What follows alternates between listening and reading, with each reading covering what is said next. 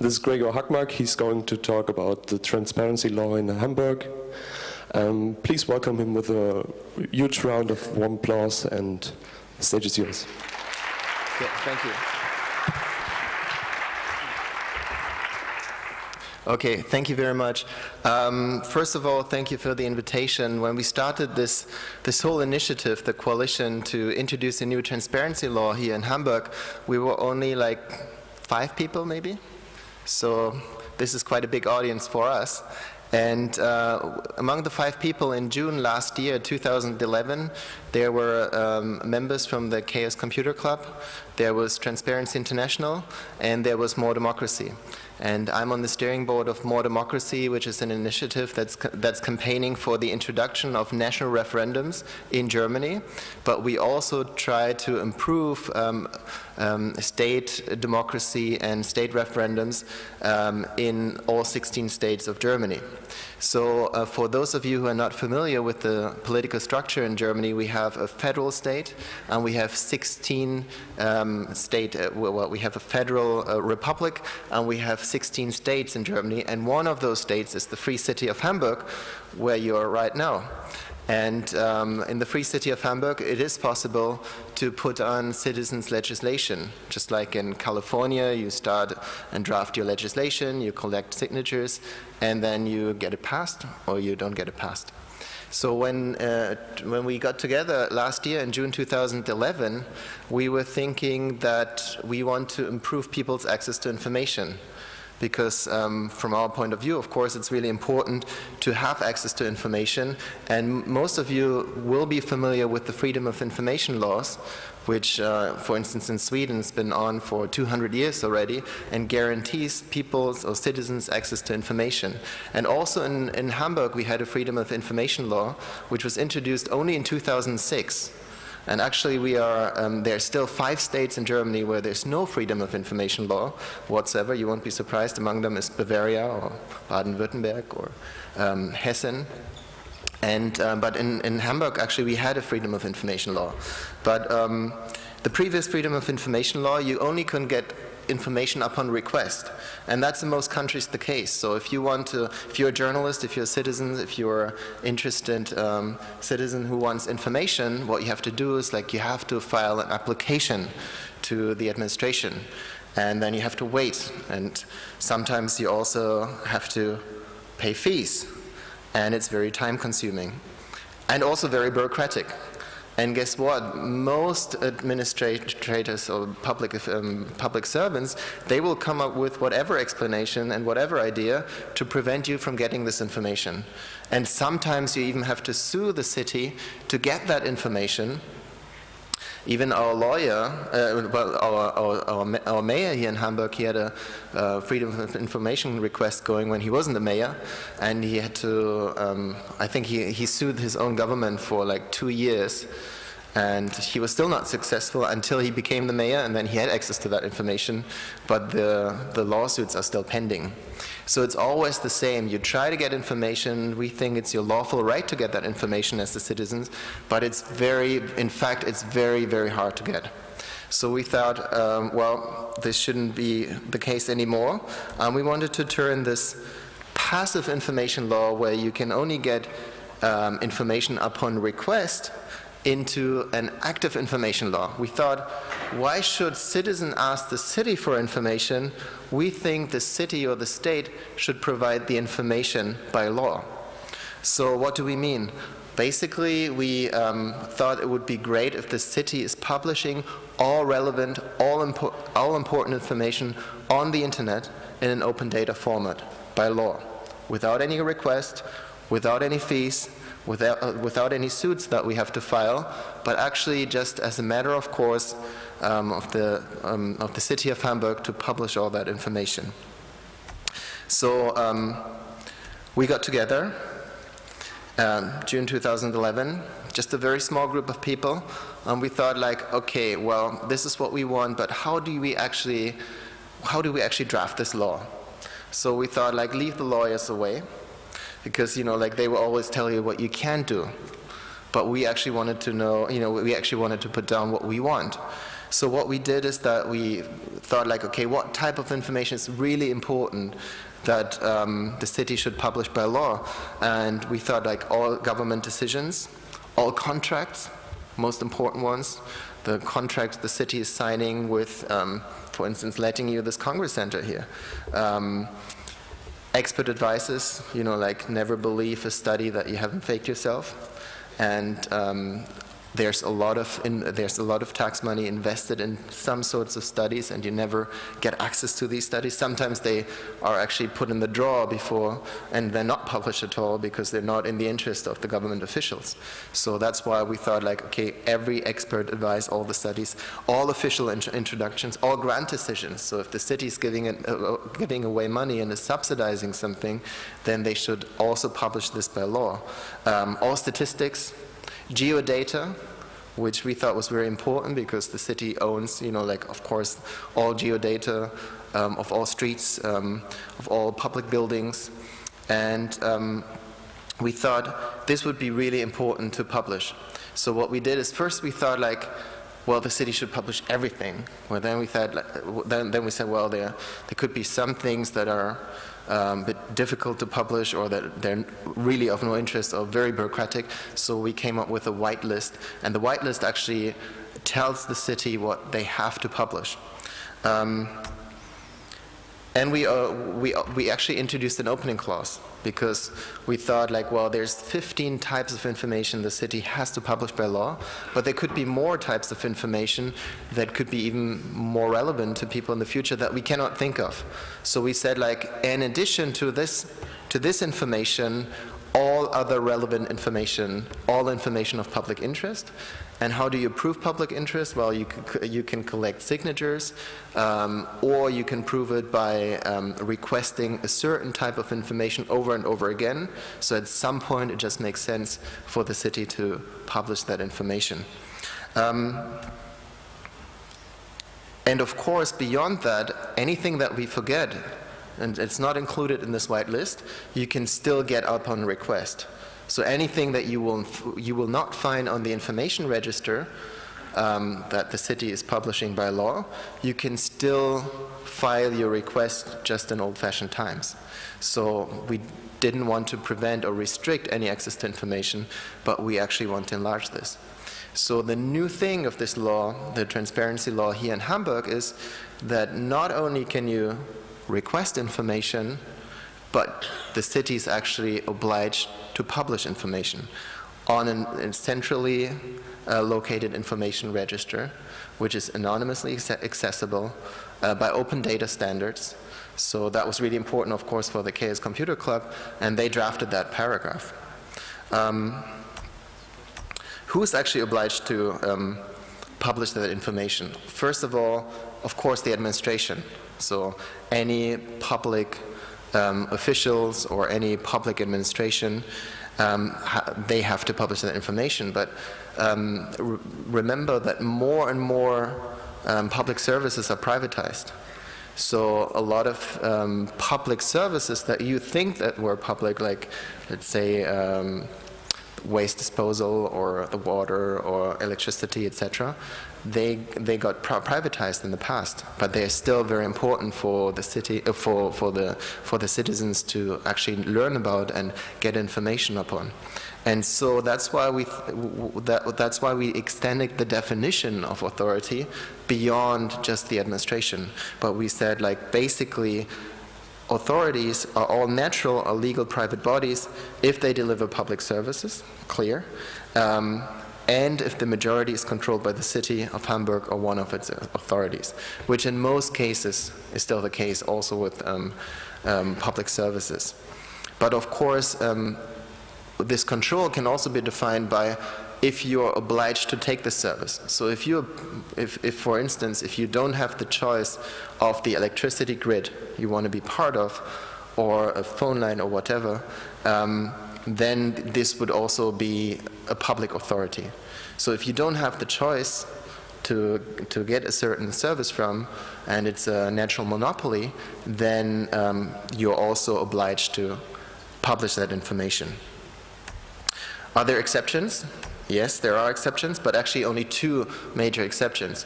Just like the Chaos Computer Club always wanted to have private data private and public data public, we exempted personal data, which I think is a matter of course, and that was actually a big controversy of the law, because the people say, well, transparency, you know, like they want to get all the personal and secrets, and that's dangerous, etc. And we said, well, it's not dangerous. For us, the freedom of information or the transparency law is the same as protecting public or private data. So it's not. It's basically not contradictory to each other, but it's, you know, part of the same coin. And we let the Freedom of Information Officer, which is also the Data Protection Officer, which is one of the strictest in Germany. He's based in Hamburg at the moment. He's, I think, fighting another battle with Facebook and Google. We said, like, okay, well, we don't intend to publish personal data, so why don't you draft this paragraph on protecting personal data? So that was the end of the discussion. Business secrets.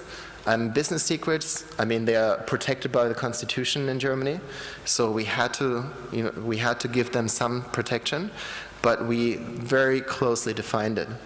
And always, when there's a high public interest, then business secrets have to step back. I'll give you some cases in a second. The second thing that was really important is, like, how is that information to be published? Well, you know, like, you can publish information one or the other way. You can, you know, like, put everything in a folder and give it to people, or you can publish it in an open data format on the internet, so you can actually have it machine readable. And it has to be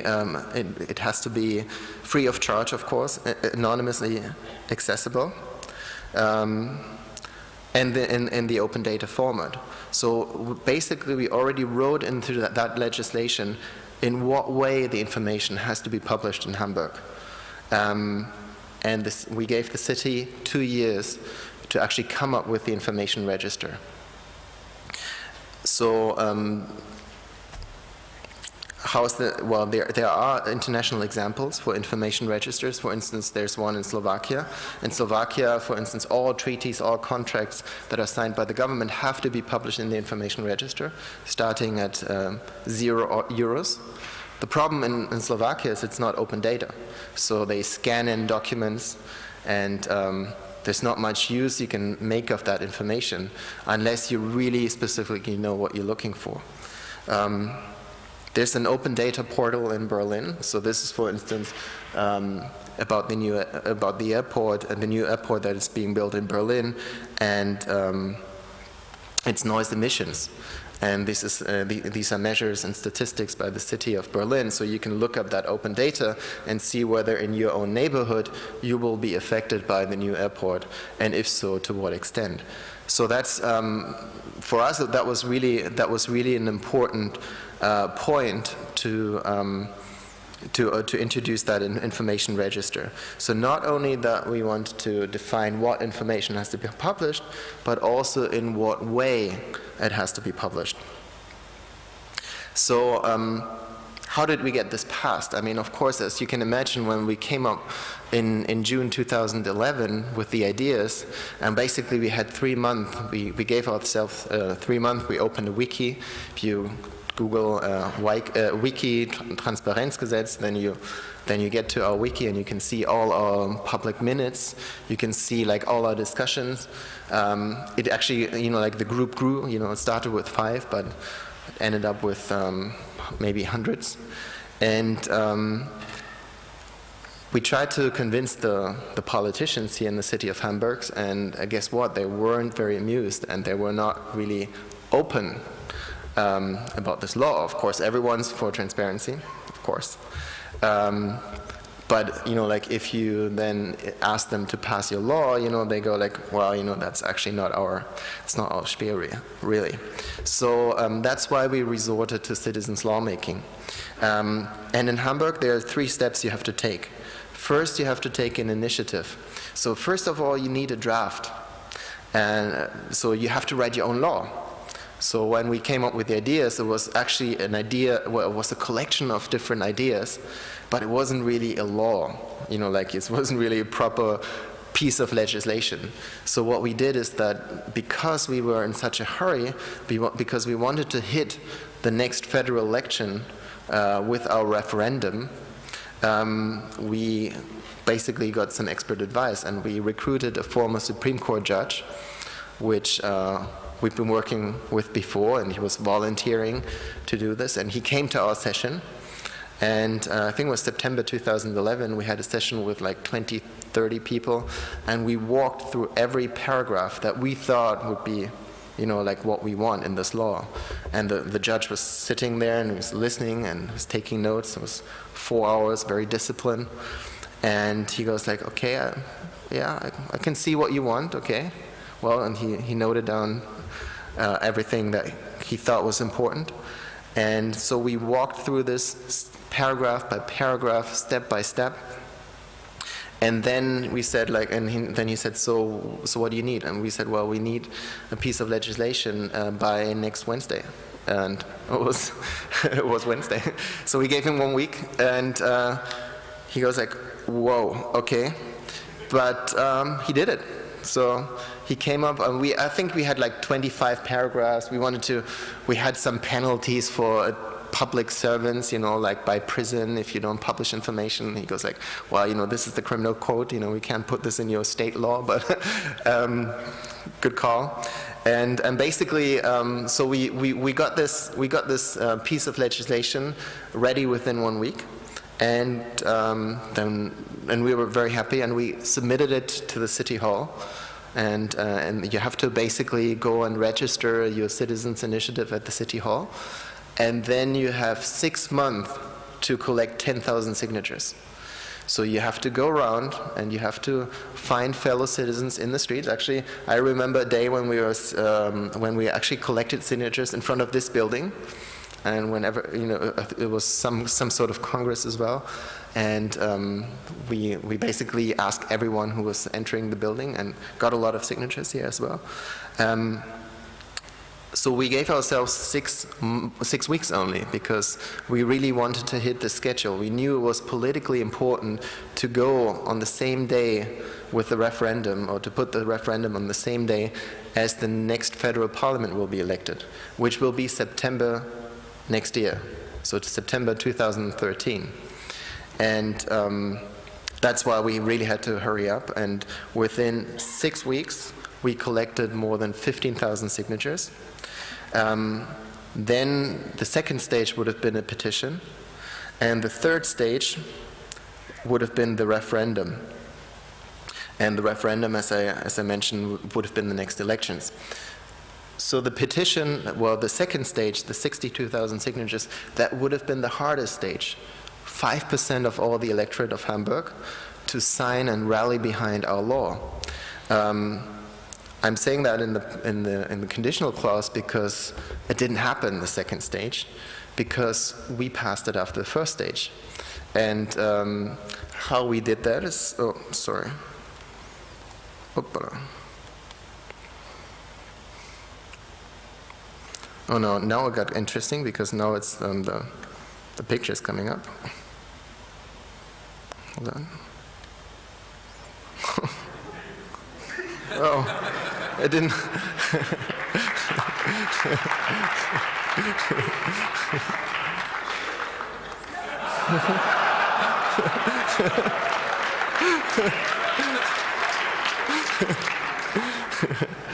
All right, so we just wait a bit, and and I'll try to hopefully restart the computer in the meantime. Okay. So let's see whether it comes up. So basically, you anyways already had the most important information. So all the rest of the presentation would have been basically some pictures of the campaign. So when we started the law in, well, basically we submitted the law in September 2011.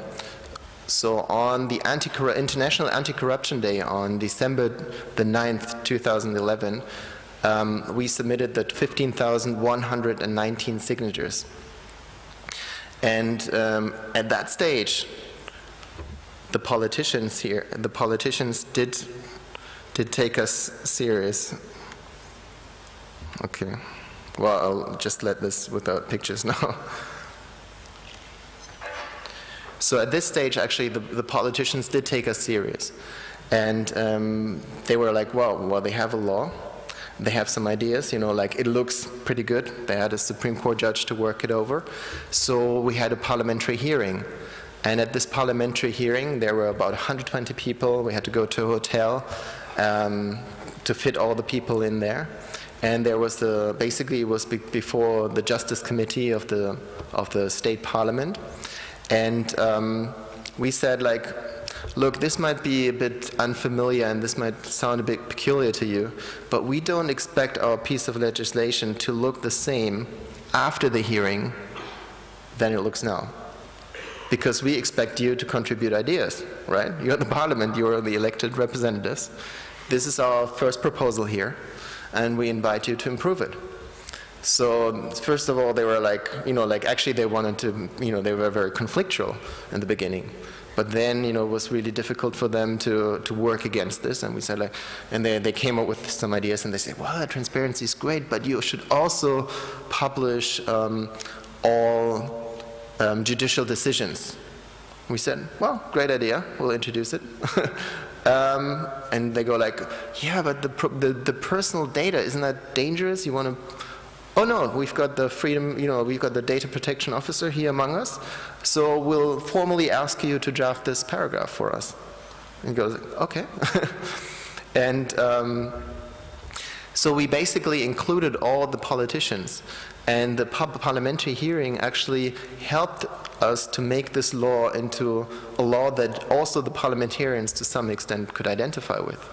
Of course, they didn't dare to say, well, get rid of this altogether. And after the parliamentary hearing, which took about 7 hours, we had like plenty of new ideas. We made plenty of commitments to the politicians, and we redrafted the law because we said, well, you know, like this law was drafted within 1 week. There is room for improvement. And so we basically took another 6 weeks. We redrafted the law and submitted it again in a second version, which we actually liked much better than the first one because we also realized that there were some things that we simply forgot about. For instance, the ruling party, the Socialist Party here in Hamburg, they wanted us to publish all the salaries of the managing directors of public companies. We said, well, that's a great idea, of course. But you know, like if we make this concession, you know, like you have to give us something else for this. So, so it's like how politics work. And then in May, basically, when we had the new proposal for this law, and I mean, like of course, you know, first thing that the parties did is that we'll take you to the Constitutional Court. And they will, you know, like they will kick out your law because it could be against the Constitution, this and this point. But actually, when we submitted it the second time, they didn't have those concerns anymore. And then we said, okay, well, you know, like why don't you pass it in Parliament? And they go like, They really didn't want us to have this referendum at the same day of the federal elections, because there's a new party coming up, or that grew in Germany quite heavily over the last years. You probably have all heard about it. It's the Pirate Party, and they were scared. They thought they're going to lose votes at the next federal elections. And I remember the leader of the Socialist Party, well, of the parliamentary and social party, and said like, Gregor, like the only reason why we might pass your law is not because we like it so much, it's because we don't want the Pirate Party to win more than 10% of the votes at the next state elections. And I said like, well, I don't care why you're going to pass it, as long as you do. And so we actually entered negotiations with the ruling party, the Socialist Party. It was very I mean, it was very intense, let's say, in the beginning. So we came with, like with our ideas, with the law to the city hall, and we negotiated, and it, like got really late at night. I think the first round was like 5 hours, the next was 6 hours, and we always said like, like we don't know whether we're going to get this passed in the coalition. The people are preparing for the second stage. They all organized and mobilized their friends to come to Hamburg. We have tents, like we already organized the kitchen for the camp that we want to have. And actually, everyone's looking forward to this campaign. So, I mean, from our point, I mean, there's no reason to give up this campaign now. So, if you don't want to pass it, that's fine. We'll just ask the people to pass it. And it's anyways better to get some more confidence and consciousness among the people, to make them learn about this law, and so they can actually use it. And they were like, oh yeah, wait a minute, maybe there's something we can do. And they were trying everything. Like once, sometimes they were trying threats, and they was like, "Oh, you think you can pass this law? And you know what? If you don't concede, if you don't make a concession now, we mobilize the unions, and we mobilize the media, and we mobilize our party, and we crush you at a referendum." And it's like, well. And we just said like, well, maybe we should open the window, get in some fresh air, and restart negotiations here, just to calm you down a bit. And it was hilarious. It was a very, very intense experience. But to make long things short, we actually got it passed, and it was passed on the 13th of June this year in Parliament. So after we secured basically the majority in Parliament, we also asked, of course, the opposition parties to join. I mean, the Green Party was anyways already joining the coalition before. The Left Party joined the coalition. The Liberal Party was sort of observatory status, but they still joined in. So it was only the Conservative Party that we had to convince. But we didn't have to convince, because we already had a landslide majority in Parliament. So at this point, they thought like, well, it's probably harder to be against it than to just pass it. So we don't have to explain so much for the media. So 2 days before we actually passed the law in Parliament, we had a big press conference. And at this press conference, we invited all the party leaders to come and to introduce the law together with us, and to tell the media and the public that this law will be passed the day after tomorrow. And so they did. And you won't believe how many fathers and mothers this law actually suddenly had, because of course it was the law of all the other parties.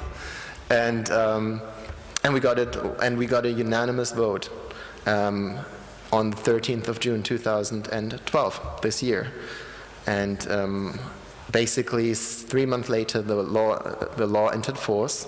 It was the 6th of October this year in Hamburg.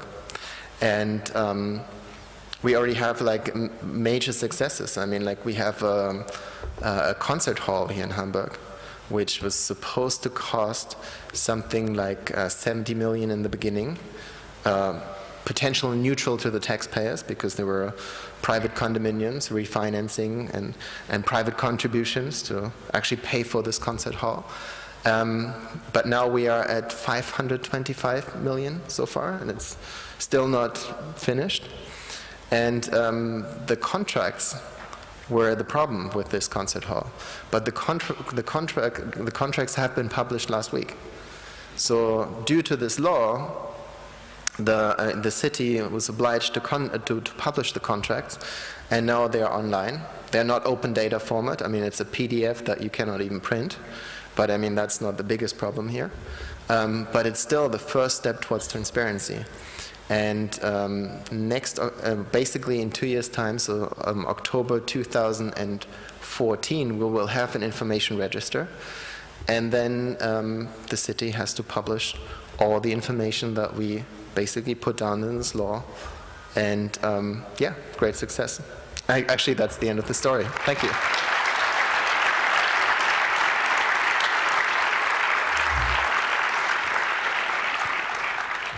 So, thank you very much, Gregor. We still have plenty of time left, so if you have any questions to Gregor or about the transparency law, please go to one of the 4 microphones in the hall, and we'll take your question. Great initiative, Gregor. Thanks for talking about that. Appreciation, very good. Could you tell anything about the technical standard of the API, or something you can do with the data, with machines or applications or something? No, unfortunately, I'm not the tech guy here. But basically, the law is very general. I mean, like in the sense that it has to be machine readable, it has to be open data. It cannot be dependent on one producer, or like one certain software company.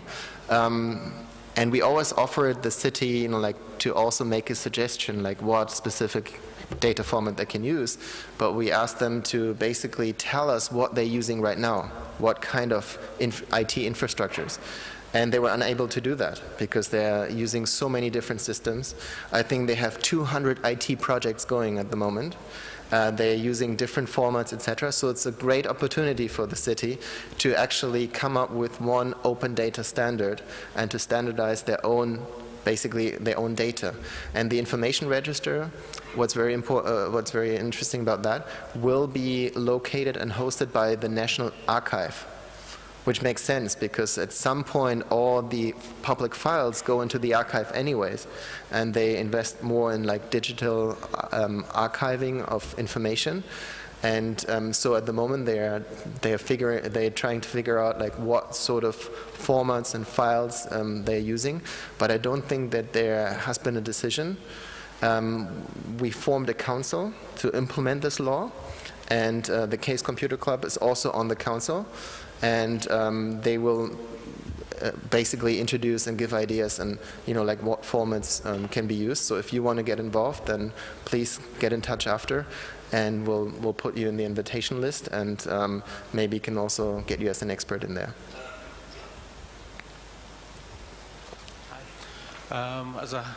Can you hear me? Yeah. Yes. As a Hamburg citizen, it is interim. Okay. Sorry, I'm not used. As a Hamburg citizen, I very much appreciate this initiative. But I think the next fight we have to do is fighting with the vogonismus. Is there defined where this information has to be published, or can they publish it somewhere? So it is not lookable at from the public. So is there a website saying /Hamburg/transparency? Well, I mean, we define that the information has to be published at a central information register, which of course has to be publicly available through, we didn't call it the internet, but publicly available communication networks. Because, like the internet could be called something else in 20 or 50 years. So there will be a central repository for all that information, and it will be a full text information register or full data. For instance, in Bremen, a small state, also in northern Germany, they have some sort of registry where they only publish the links to some space on their intranet, which we think is not enough because it's all sorts of different formats. They're still working with doc formats or Excel sheets, etc. And so we thought that wouldn't be enough. We want the information to be centrally published in one information register based on open data formats. Okay, I hear we have a question from the interwebs. Mole from IRC asks, what would you suggest to other activists in other federal states to achieve similar laws? Well, I would just suggest to just do it. I mean, like basically when we got together, like we were not really, well, of course, like we as a small nucleus of people, we were really confident, and we thought like, okay, we're going to pass this. If we can't pass it by parliament, then we'll pass it in a referendum. So first of all, don't wait for politicians to do your job. Get together, draft legislation, and start a referendum campaign. And in most states, actually in all of Germany's states, it's possible to start a referendum campaign by actually drafting your legislation and start to collect signatures. So at some point, if you look, I mean, like in Hamburg, I mean, like we did not expect the parliament here in Hamburg to pass this law.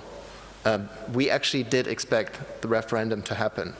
And we were sure that, you know, it's going to be hard, and they were going to have a big counter campaign, and they will scare and fear people, but we will still win. But I mean, it just happened that, you know, like, it was politically opportunistic from the political parties' points of view to pass it now, because what political parties count in is basically votes at the next elections. That's their currency. So my suggestion would be to activists all over Germany is have a look at the law, adapt it to your state, and get going. Thank you for your speech. I have two questions. If you had to go to the referendum stage, would the result have been binding to politicians? And would there have been something like a minimum ballot to reach for you? Yes, basically we had problems with referendums in the state of Hamburg before. We were the last state that got the possibility for citizens' initiatives and referendums. It was only introduced in our constitution in 1996. For those from outside Germany, it's like most Western states in Germany, they did not have the possibility to run a national referendum on the state level. It was actually only after reunification that was one of the great contributions that we got out of reunification was more direct elements or more direct democracy in national state constitutions. Unfortunately, we could not introduce it at the time in the national constitution, but in all state constitution it was introduced. So in Hamburg, we had two cases of national referendums that were overruled by Parliament in the past. One was when citizens in Hamburg voted against selling off the state hospitals in 1990. It was in 2004, and another referendum that I was also involved in. I also was partly drafting this when we introduced a new electoral law. Which got passed in 2004 and was overruled by Parliament in 2006. So that's what we did, is that we changed the constitution in the state of Hamburg in 2008 to make referendums binding, and now they cannot be overruled by Parliament just like they could in the past. What's the minimum requirement? It depends if you have a referendum at the same day of an election, you need the majority of the votes, also in relation to those that participated in the elections. Okay, so if let's say 50% participate in an election, you need at least 25% of the votes in favor of your referendum, so that you have a double majority. You need more yes votes than no votes, well, that's clear, and you also need a quorum of more than half those people that voted in the parallel election. If you don't have an election going parallel to the referendum, you need to have at least 20% of the electorate supporting your referendum. And in both cases, it would be binding then. Do you think that this is too high or high enough, 20%? I think it's too high because I think there should not be any quorum. I think if there are more people voting in favor of it than against it, it should pass. That's actually the natural thing in most countries that have direct democracy. For instance, in Switzerland, quorums are unheard of. I mean, there you submit your law, and whoever wants to participate, participates, and like whoever gets the majority passes their law. I mean, that's the most natural thing. But here in Germany, like politicians, they always argue like, oh, we can't trust the people. Unless they have to vote for us, of course, then it's totally fine. But if they make their own laws, that's dangerous. So that's why they wanted to make it as difficult as possible. And so I think there should not be a quorum at all. Thank you. Yeah, hi. Okay. When you present your law to the legislature, how much of a reaction did you get from them like, you know, oh, hi, here, let me help you fix this. You know, you're going to need to have this exemption, otherwise it'll never get through. We're going to have to do this, we're going to have to do this. Really, I'm trying to help you out here, versus actual, real, genuine suggestion that would actually, you know, help the law rather than trying to build in exemptions and, you know, trying to strip away and chip away at it. I mean, one piece of advice and one thing that I learned through this process is you never give away the master, you know, like your own legislation. So you can collect ideas and proposals, but you have to draft them yourselves. I mean, you can say, well, you know, like you can come up with a certain way or phrase to introduce it, and we'll look over it and then we'll introduce it. And basically we had our Supreme Court judge there and said, well, you know, like they suggested this and this phrase, what do you think, can we introduce it, should we, etc. I mean, politically we were making the decisions.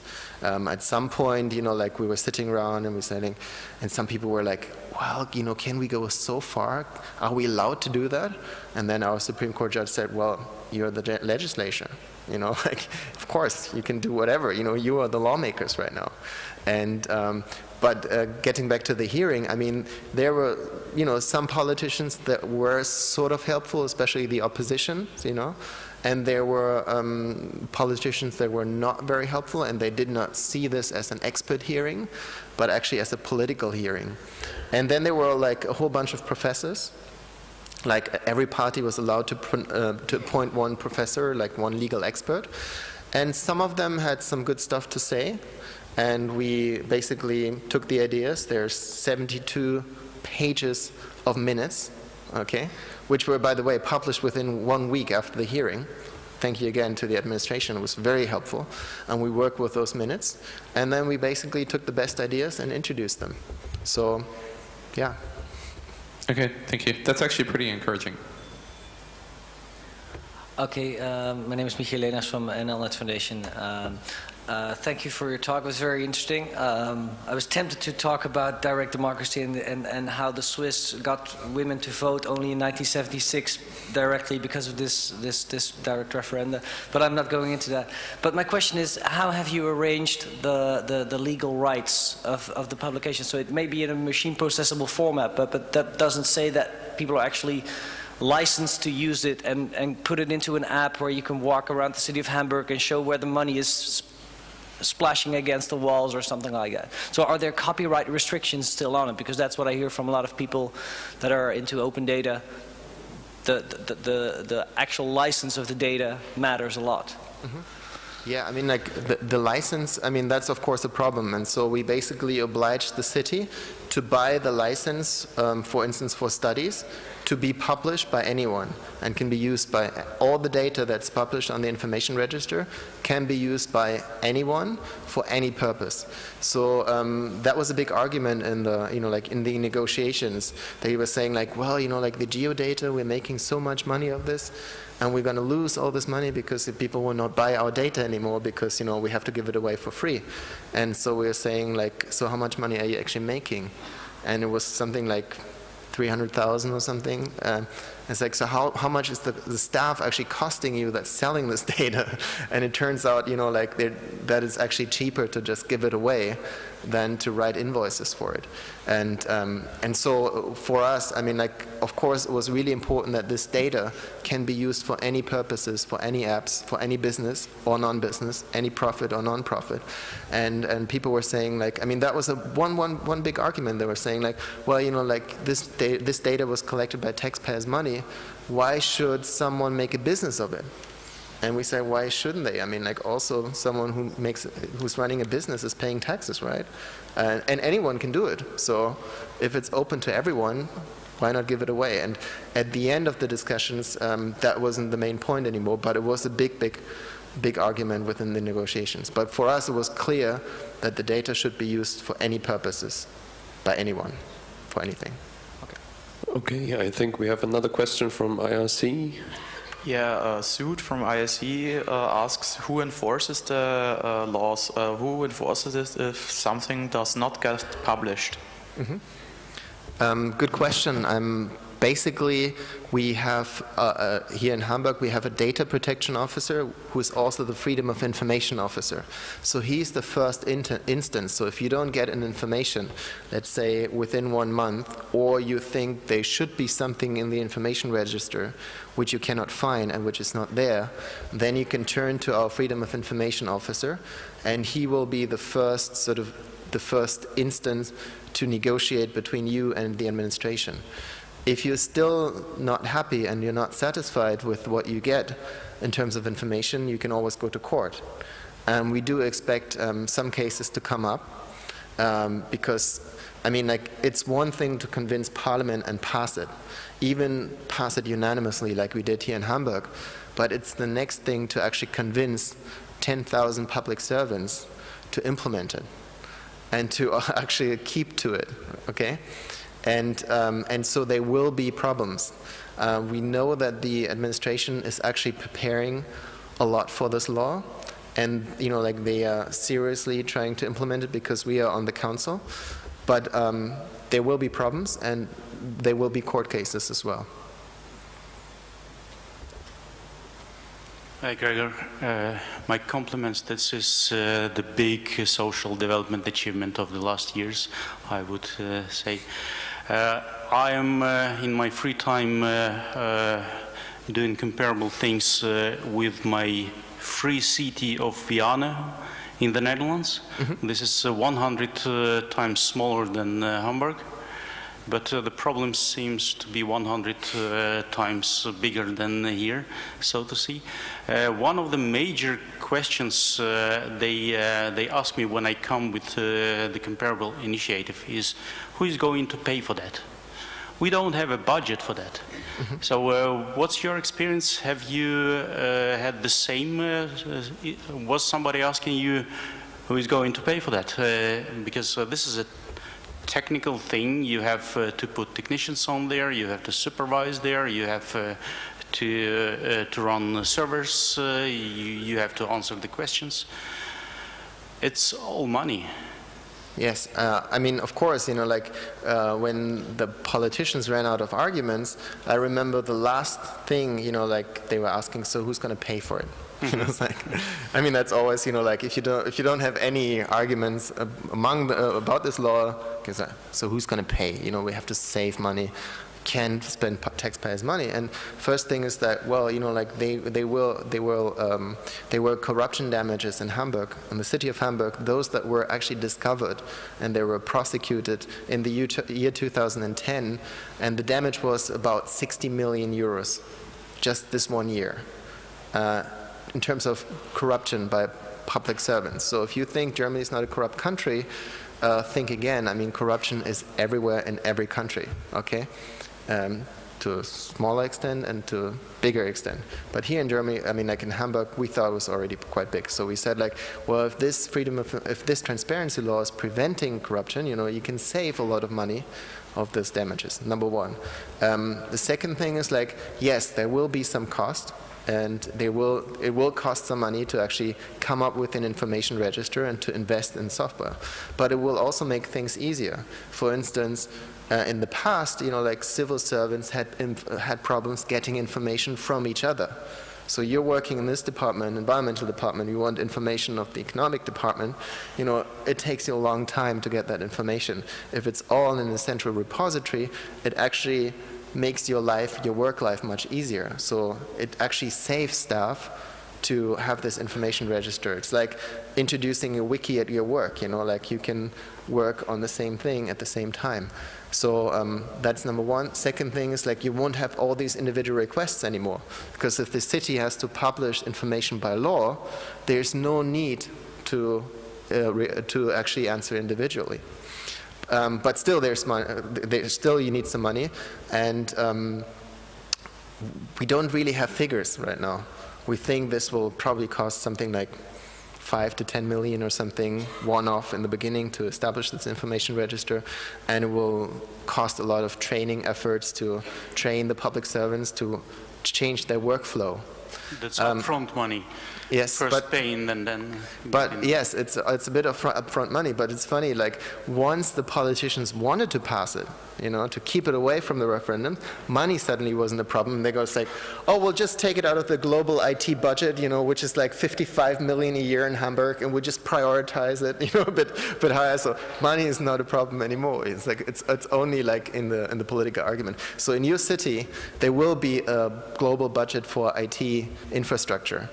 And then it's a question of setting priorities. And if this is a big priority in your city, then you'll mobilize the money for it. Thank you very much. Okay, another question from the internet.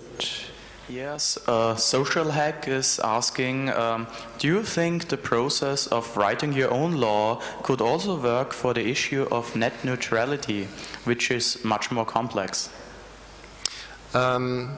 I'm not too familiar with the net neutrality topic, but I also wasn't very familiar with freedom of information laws or transparency laws. And the good thing is that there's nothing so complicated in a democracy that ordinary citizens, as we had it as a quote in the beginning here, are not capable of doing this. And if you don't know how to do things, you'll get and find someone who knows about it. I mean, like, we weren't lawyers, but at the stage where we needed a lawyer, we found a very, very good one. And that's the cool thing, you know, like, if you start a coalition and you just, you know, like, you get people mobilized, you know, you'll solve every problem that comes and crosses your way. So don't think that anything can be too complicated, especially when you pass a law, you know, like, you hope that politicians understand the law they're passing in Parliament. And if you wanted to pass a law by referendum, it must be readable and explainable to every citizen who you're expecting to vote for it. So I don't think there's any matter or any issues that can be regulated by law or should be regulated by law that are too complicated for people to understand. If we resort to that thought, you know, like, we are in an expert oligarchy and we leave democracy. And that's why I'm really encouraging everyone, even if you're not a lawyer, read our law. And it's really easy to understand because we all had to understand it, right? I mean, we wouldn't have campaigned for something that we didn't understand, like with the last sentence in it. And it's on the website, transparenzgesetz.de, and in English, /English. And we even have an English translation, so you can take it also to other countries and use it as a draft, just like we did in the beginning. The first thing is, like, when you start with net neutrality, the first thing you would do is, like, is there any city, any state, any country in the world that has issued legislation? Are there any NGOs that have made proposals? Are there any ideas out there? So we got ideas from the US, ideas from Australia, Slovakia, Britain, etc. And we took the best practice from all over the world and assembled it into our own legislation. And we offer this law to anyone to copy and paste it or to be inspired by it. And I think that's also possible for any other topic, including net neutrality.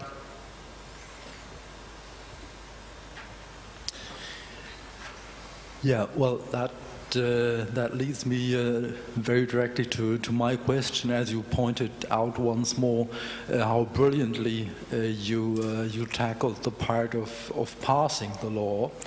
And I'm more than a bit astonished that when you say on one hand that you clearly expect the administration not to fully cooperate, that on the other hand it sounded a bit like you would limit yourself to just take them to court and